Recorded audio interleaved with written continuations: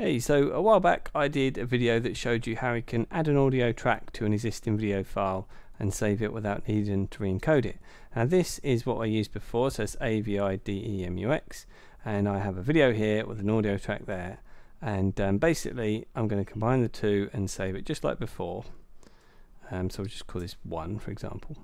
But if I play the track back, this is the original audio, and I can switch audio tracks to the track I've just added, which is a music file.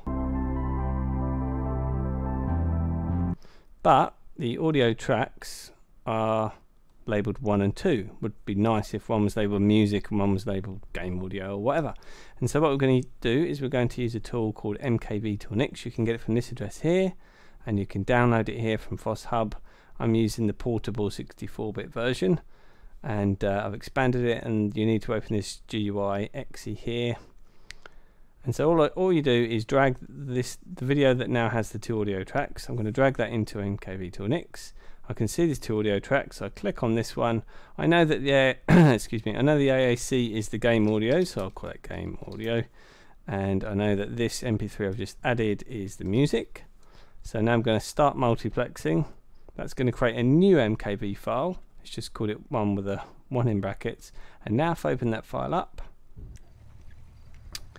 if I go to audio tracks, I can now go to music. And that's it. The only sort of disadvantage, or if you see it as a disadvantage, is you have to save the file out as MKV. But as long as you're playing that back in a device that supports that, it's not a problem. And that's it really. If this tip was useful to you, please give me a thumbs up. Or if you'd like to write a comment or subscribe, please do that. Thanks for watching.